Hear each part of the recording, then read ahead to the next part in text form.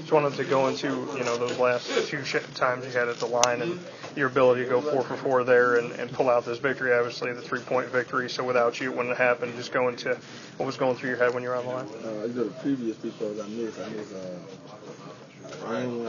throw, and also I missed a 1-on-1.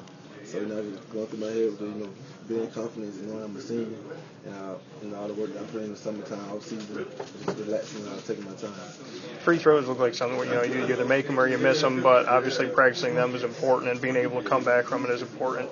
Your team lived off of that in overtime, just going to not only your play, but all of Georgia Tech and what you were able to do at the line. Oh, yeah, no doubt about it. Coach Gregory, we shoot free throws every day. He stretch free throws a lot because, again, as you can see, overtime, they was cut, so we needed them. So as a team, we just made our free throws and stayed together.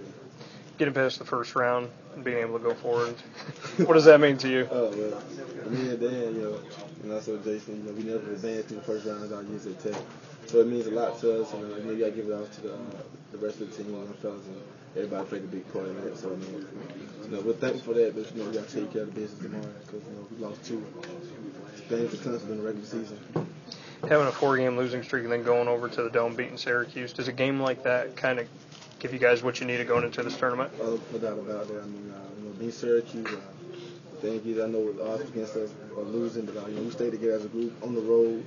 Syracuse is a big team, but we just play harder than we got to win.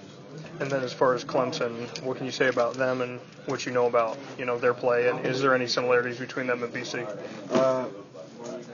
They both play hard, but the thing about Clemson is a tough team. They put out toughness. They also got an athletic team. One of the guys, the first team always see players, KJ and James, much respect for him, but it's going to be a battle tomorrow. The team that play all 40 minutes and won the most, that's what it'll come down to.